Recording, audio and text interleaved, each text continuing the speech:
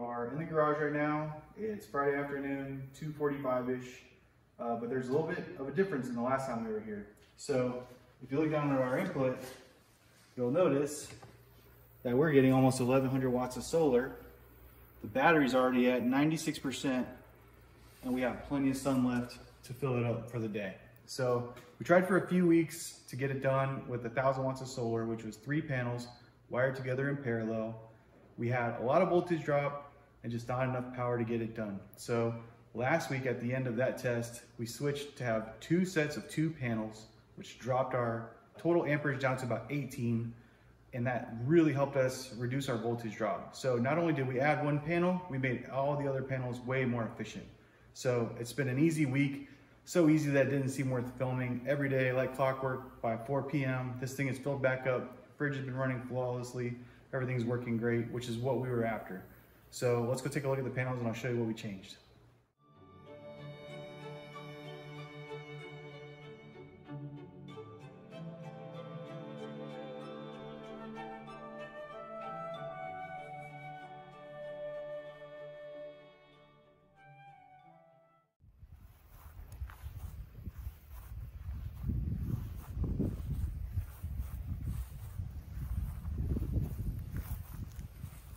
So if you're wondering what 1.4 kilowatts or 1400 watts of solar looks like, this is it. It's about 60 inches deep. I'm 6 foot tall, so figure 4-ish feet tall.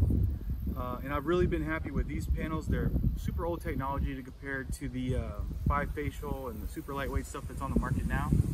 However, these older panels offer a great value proposition.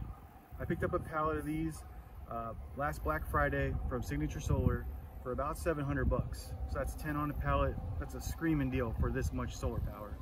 And then I've also picked up these IntegraRack 30 mounts from Signature Solar as well. I've been very, very happy with them. They're not the most inexpensive, but man, they go together so easy and they're so versatile. You can put any size panel with it and it looks pretty professional. If you see in our other videos, my homemade mounts, they work, but they're not super attractive.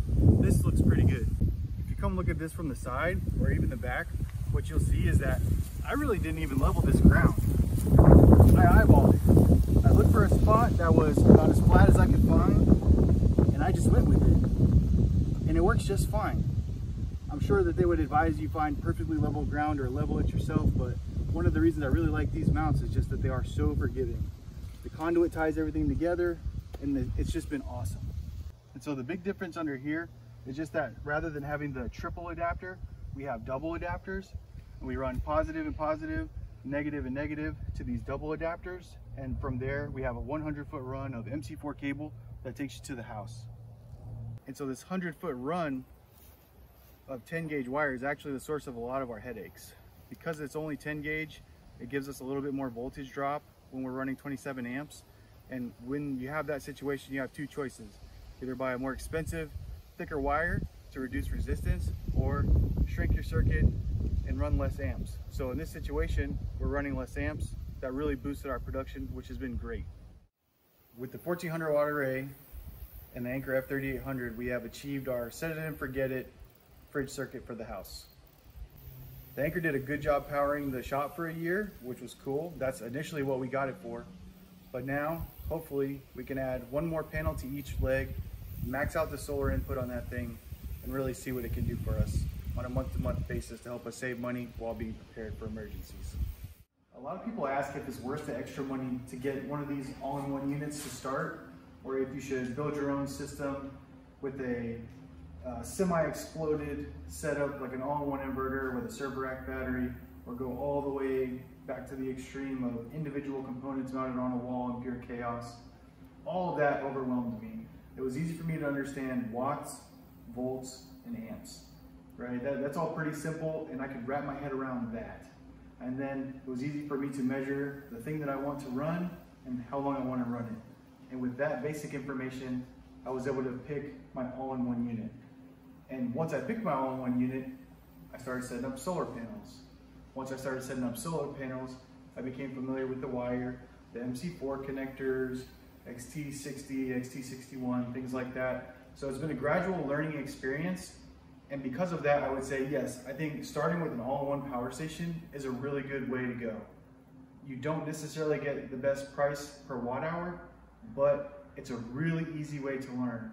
And now that I'm becoming more comfortable with it, and I feel like I have a good understanding of it, I can start moving into more semi-permanent setups using something like an EG4 all-in-one inverter that I mount on the wall and some server rack batteries.